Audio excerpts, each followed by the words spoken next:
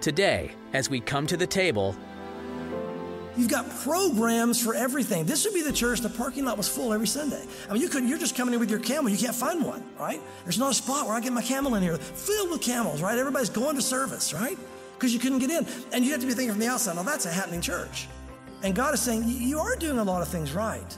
You are. He says also, look at this, you've persevered, and you've had patience, and you've labored for my name's sake, and you've not become weary. Way to go. Encouragement. Nevertheless, God will tell us, you're doing this, you're doing that. Hey, great, you're in fellowship today. Hey, you're doing this, you're reading your word, you're praying. Nevertheless.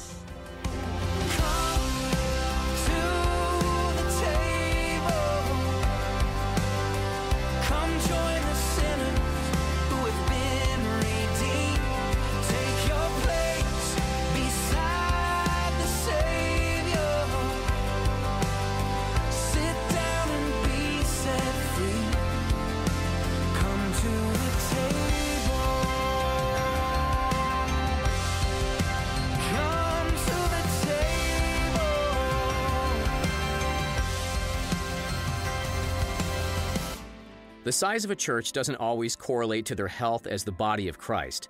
There are churches that are huge. They're bringing in thousands of people. They're putting on exciting services and maybe even making a positive difference in their community, but their hearts aren't growing closer to Jesus.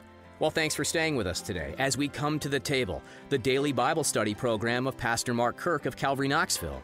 As Pastor Mark examines today's message, he'll examine 4 of the 7 churches that Jesus addresses in John's vision.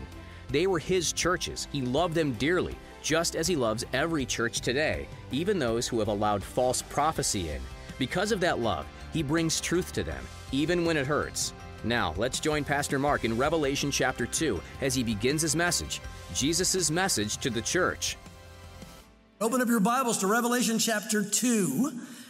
As we get today into the 7 churches. Now, we're only going to cover 4 churches today. We'll get the last 3 next week, and I think it's quite daunting already to cover 4. There's so much I would love to talk about in these, and that's why I encourage you to go online to hear the full study that we did a few years back, a more in-depth study, looking at the churches and all that goes with it, at either pastormarkkirk.com or on our website or any number of great teachers that are out there that work through the book of Revelation. It's very, very helpful in understanding not only the Bible, but the last days and what's happening.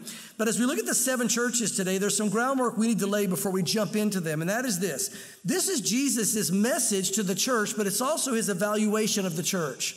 And you'll notice there's 7 churches. The number 7 in Scripture is the number of completion. And so what God is going to be doing here, what Jesus is doing, he's speaking to all of his church. And it's not just his church 2,000 years ago, as we said in the prayer. It's his church today. And what do I mean by that? This is God's word. It's alive and breathing. And you're going to find that all 7 of these churches, they were literal churches that existed back then. But you're going to find that all of these 7 churches exist in the world today.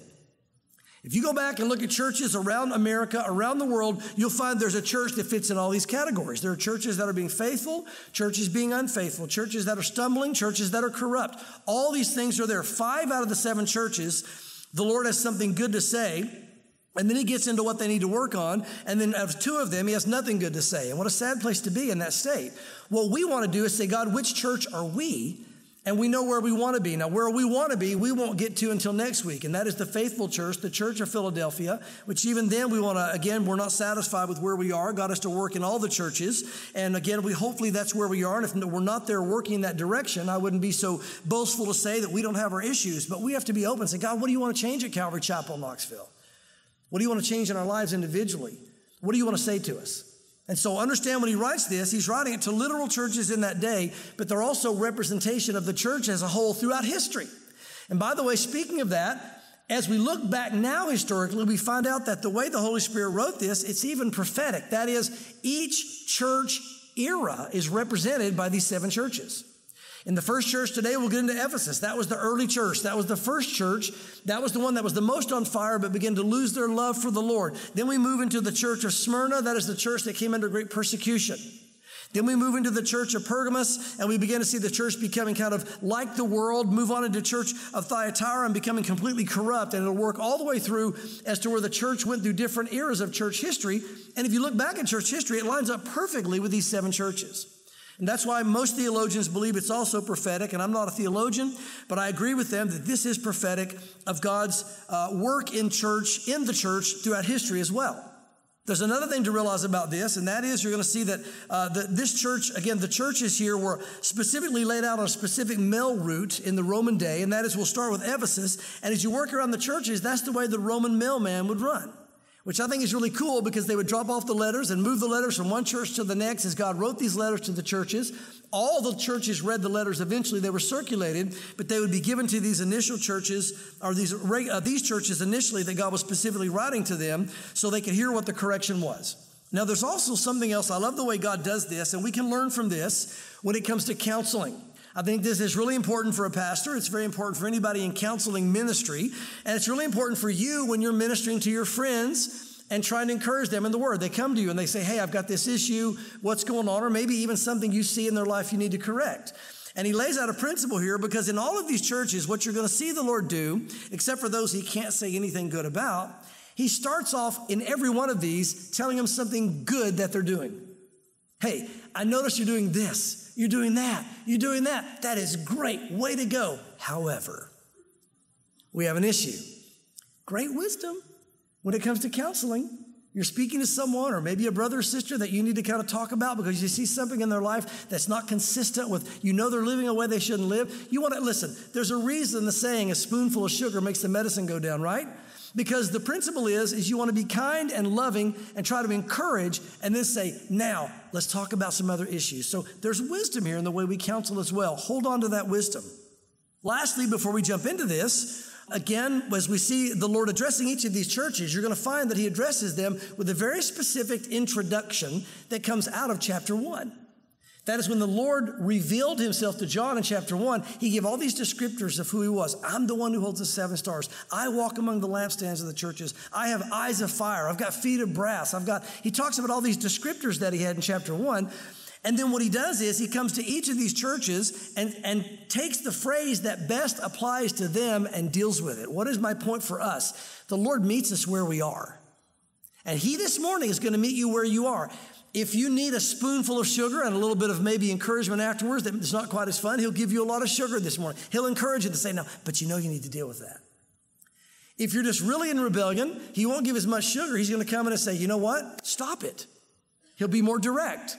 And we're going to see the churches that he's dealing with very specifically in his personality. Wherever we are, that's where he meets us. And so, again, having an open heart to the Lord and saying, God, do in me whatever you want, say to me whatever you want, there's going to be a much more gentle approach. If we're stubborn in our heart, he'll come in and hit us more firmly. And it might be by something he says this morning. It might be by something that happens in your life. It might be someone else in your life that says something and you realize, oh my goodness, why'd they say that? That's straight from God. Nobody could have known that. And you might not even tell him, but you walk away convicted. He'll meet us where we are. And he meets these 7 churches where they are because he loves us.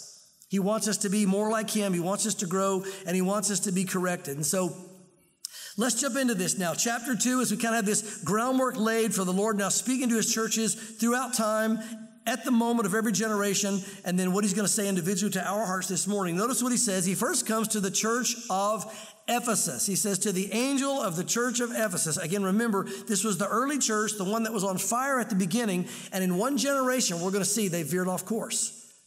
He says, these things says he who holds the 7 stars in his right hand, who walks in the midst of the 7 golden lampstands. Now, there's his introduction from chapter 1. What he's saying is, I hold the stars. Remember, we identified the messengers, if you will, the stars being the pastors of the churches. It literally, angel of the church, when it says that, literally is the word messenger. And again, because of the context, the Lord is speaking to the pastors of the churches. And he's saying, hey, I'm speaking to you, and I hold the pastors in my right hand. That's a comforting thing to know. And he said, I walk in the midst of the 7 golden lampstands. That is representative of his spirit in the body of Christ. So what he's saying is, okay, pastor and church of Ephesus, I'm walking among you in my spirit, and I'm going to say some things about you, but you need to listen up and you need to respond, because if you don't, there's going to be consequences.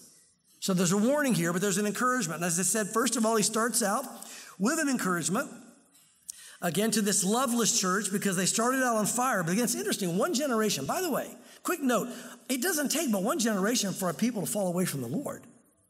Whether it be your kids or whether it be a nation.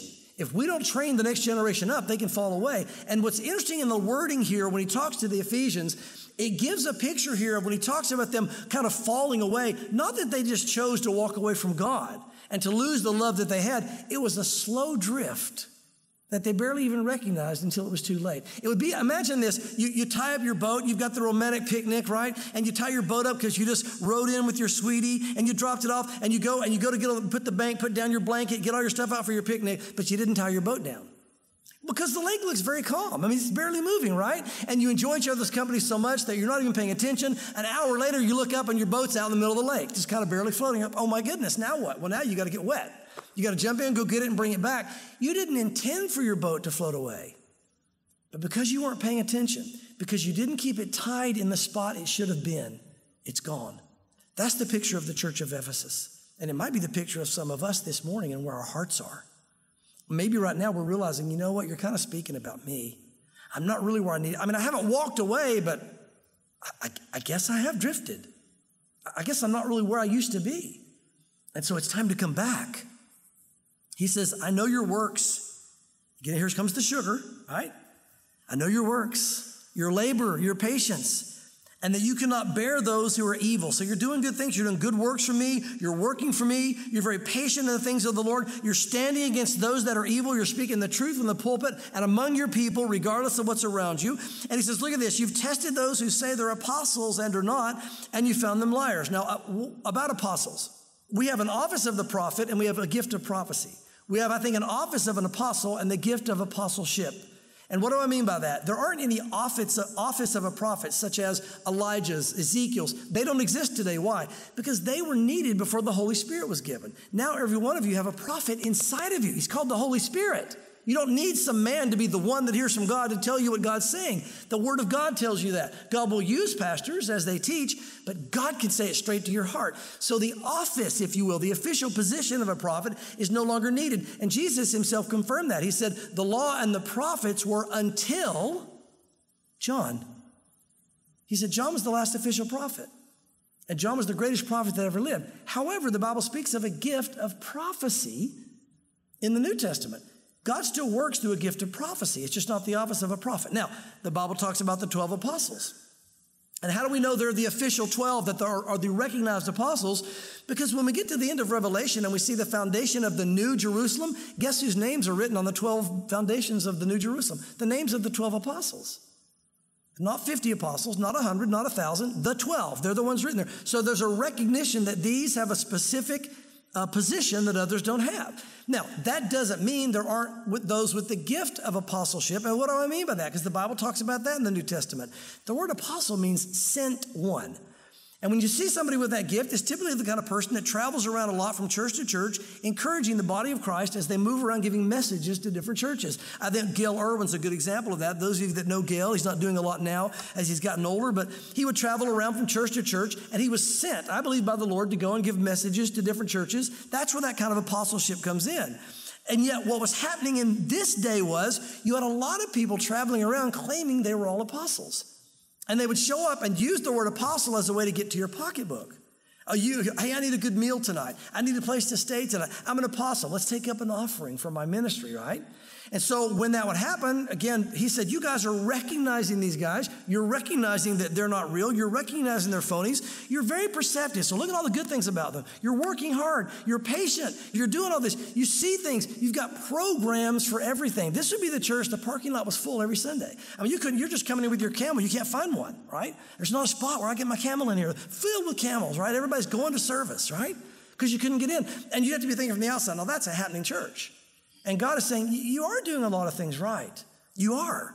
He says also, look at this, you've persevered, and you've had patience, and you've labored for my name's sake, and you've not become weary. Way to go. Encouragement. Nevertheless, God will tell us, you're doing this, you're doing that. Hey, great, you're in fellowship today. Hey, you're doing this, you're reading your word, you're praying. Nevertheless, are you really living for me? Are you allowing things in you should? Where's your heart for me? Do you desire me as much? Notice, here's their problem. Nevertheless, I have this against you, that you have left your first love. Notice they didn't lose it. They didn't lose their first love. They left it. And it's a picture of that neglect, of that drifting away. I don't think that even that they intended to do it, it just kind of happened. And notice the Lord didn't do it. They did it. They left. And it's the first love. He's saying, look, you're doing all these great works for the ministry. That's super. I love it. But it's about me. I want a relationship with you. I'm convinced that the Lord would rather have us sitting at his feet like Mary, loving him, hearing his word, having a relationship, than being all about the kitchen of the church, doing everything that needs to be done, busy, busy, busy, busy. Okay, that's great. But Martha, calm down. It needs to, get her done. I get that, right? You need to do it. But this is what matters to me, the relationship, the intimacy. And see, here's what he's saying. You've lost that. Quit being so busy and get up early and just sit with me. Open my word and read my love letter to you. And let's share hearts together. Tell me your needs. Tell me what you're worried about. Give me your emotions. I want that. I want to hear it. I want to share in spirit with you. Do that. He's saying that's what really matters to me. So he goes to the church and look, I don't care about all these things. I will get my work done, God will say, on the earth. Without you, without Calvary Knoxville, God will get his work done. Without any church in the world, God will get his work done. He's just allowing us to be a part of that work, which is a privilege. But he says, so don't worry so much about that. He said, just love me. And I'll love you. And as we love each other, you're going to see the work get done. Because motivation out of passion and love is much stronger than out of works and forced to do it. We don't do it because we have to. We do it because we get to. What an honor to love the Lord and to serve him. And so he's like, you've left. Now, the Lord would never tell us what has happened if he didn't tell us a way to fix it. And now in the next sentence, he tells us exactly how to fix it. Verse 5, he says, remember therefore from where you've fallen. Repent and do the first works. Notice that. 3 things I want you to note here. If you feel this morning God's saying to you, you've left your first love. You've let your heart grow cold. You're not really spending time with me anymore. You're busy. Maybe you're even involved in ministry, but there's no connection. It's like the relationship in marriage where everybody's doing their part. The dishes are getting done. The clothes are being done. The job's being worked at. The bills are being paid, but I don't know you anymore. What happened? We couldn't do anything, but it had to be together all the time. We talked for hours. We lived our life. Listen, all of us go through different phases of marriage. This happens to everyone. I think God allows that to give us a picture of what happens oftentimes as the believer with him. God is saying, hey, remember when we used to hang out all the time and we would talk forever and ever? We did everything together. You never went anywhere without your Bible and you were worshiping all the time. Where'd you go? I'm still here. I want you back. And here's how you do it. He said, number 1, remember. There's 3 words I want you to note here. He says, remember, repent, and redo. Now he says do. I'm adding redo to help you remember it. Remember what it used to be like. You remember when you first met the Lord, how exciting? I'm forgiven. I get to go to heaven, all these things. He said, meditate on that for a while. He said, then look at your life, how you're not doing it, and repent. Turn back to start doing that again. And he said, once you do that, now once you've done those 2 things, do the 3rd thing. Redo. Do what you used to do. Start reading your Bible again. Start praying again. Start worshiping again. Start getting involved in serving again. He says, let's kindle this relationship. Let's make this fire burn. God can revive it. God can restore our relationship to him. God can restore marriage. God can restore. If we say, I need you, God, my heart's dead. It's hardened. You've got to do a work. God will come and do that. And so he's saying to them this plea from our heavenly husband to the church, do that. But then he gives the bad news, or else I will come to you quickly and I'll remove your lampstand from its place unless you repent. His lampstand is the presence of his Spirit. In chapter 1, we see he said the lampstands were among the churches, the 7 churches. It represents the Lord fueled by the oil of the Holy Spirit, lighting the church on fire and lighting our way. He says, if you keep in a state of non-love, if you don't restore to me, he said, I just can't stay in that. I'm going to back away. And I don't think this is talking about a loss of salvation. That's not the point here. That's a whole other theological issue. This is just talking about him backing away, saying, the intimacy's gone. The close relationship is gone. And I'm going to remove that lamp if you don't respond. Serious warning. I told you, God gives the sugar, but then he gives the shot as well, of healing, of what we need. He says, but this you have. Now, I love this because now he gives some more encouragement, kind of this encouragement sandwich here. You got the encouragement at the beginning, kind of the bad news in the middle, and there at the end, some more encouragement. But this you have, that you hate the deeds of the Nicolaitans, which I also hate. This is interesting because Nico means to rule over.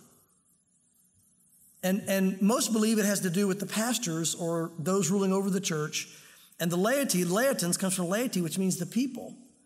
And when we look up what the deeds of the Nicolaitans were, this is where, again, it was beginning right here. It gets stronger as the church goes on, where the pastors and or the priests and or the leaders of the church start becoming a go-between between God and his people. God says, I don't want any go-betweens. I died on the cross and I tore that veil top to bottom so that anybody could come to me anytime and they don't have to go through anybody to get to me. And he said, I hate it. When somebody tells you they've got to go through you to get to that person, God says it more than once in these churches. I mean, there's not a lot of things that God hates. He said, that, I hate it. It would be like our kids wanting to get to us. And some adults between us and our kids saying, you can't talk to your parents. You just tell me what you want to know and I'll be the one that tells them everything. What? Grab that guy by the scruff and throw him out the back door.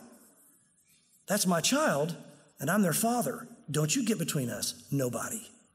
Again, one mediator between God and man, and that's the man Christ Jesus. He said, I hate that. Verse 7, he who has an ear, let him hear what the Spirit says to the churches. To him who overcomes, I will give to eat of the tree of life, which is the midst of the paradise of the garden. There's a little bit of thing that makes it more lively for the Ephesians, because this is where the Diana's temple was, which is one of the 7 wonders of the world, and her symbol was a tree. There was a lot of environmental worship that went on, and her symbol was a tree, nature. Okay, and so he said, hey, I have the tree of life. That's the tree of death. You come to me, I'll give you the tree of life. It's in the midst of the paradise of God. Same tree. Isn't it kind of cool to know the same tree that was in the Garden of Eden when the Lord comes back, there's going to be the tree of life here on the earth. We'll be able to partake of that when the Lord comes back. What's that going to be like? I don't know. I'm going to love it. But it's going to be great, whatever it is, because it's a privilege to be able to do it. And so the loveless church, he deals with them. Now he comes to the next church in that male route, if you will, the persecuted church, the church of Smyrna. And again, the church historically, the second church period where persecution kicked in. This is where as the church began to fall away and that first love began to fall away, Nero raised up, the emperor of Rome, Domitian raised up another emperor of Rome. And between the two of them killed some 6 million Christians during this era of time. So imagine if you were during this church period, this is the persecution church period. This is the crushing to the angel or the messenger of the church of Smyrna. Smyrna is where we get myrrh. Myrrh was an anointing for the dead. When Jesus, they gave gold, frankincense, and myrrh. It represented his kingliness. It represented his fragrance of beauty. And the myrrh, the fact that he was going to die and resurrect. And the Lord's going to talk about death and resurrection. He's going to say, I know you're being killed. By the millions, I know you're dying. He said, but you trust in me. You put your hope in me. I'll take care of you. He says, these things says the first and the last who was dead and came to life. Bam, there it is. The myrrh, the death, coming back to life. He's taking out from chapter 1 and giving the introduction they need to hear. And the way you would get myrrh is by crushing it. You would crush it and get the oil of the myrrh that way. And he goes, I know you're being crushed. I know many of you are dying. I know this is happening, but I was crushed. And I died, but I resurrected. To him who was dead and is now alive. To him who's the first and the last. He goes, that's me here. So this is the description. You have hope as well. I know your works. Now he gives them the good news again. I know your works, your tribulation and poverty. That isn't necessarily good news, but the works are. But you are rich. Again, why did they have poverty? Because this is also during this time where the Roman leaders started calling themselves gods.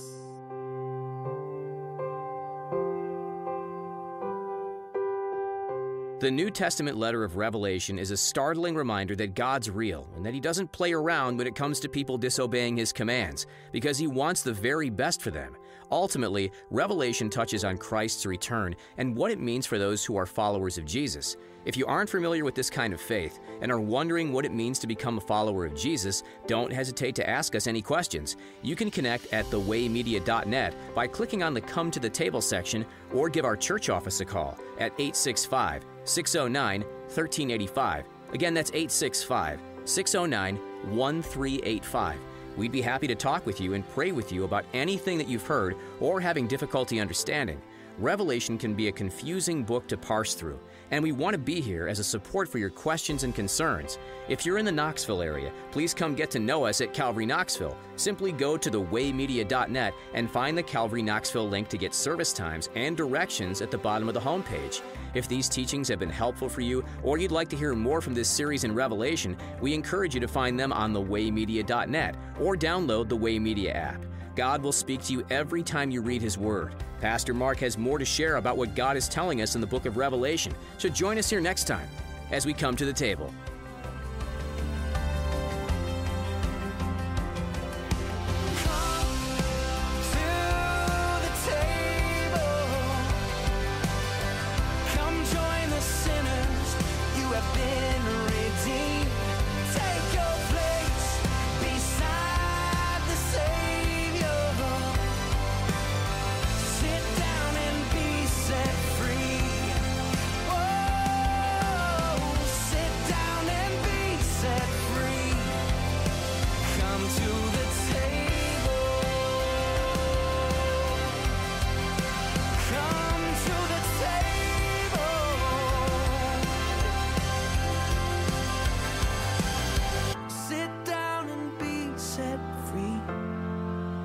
Come to the table.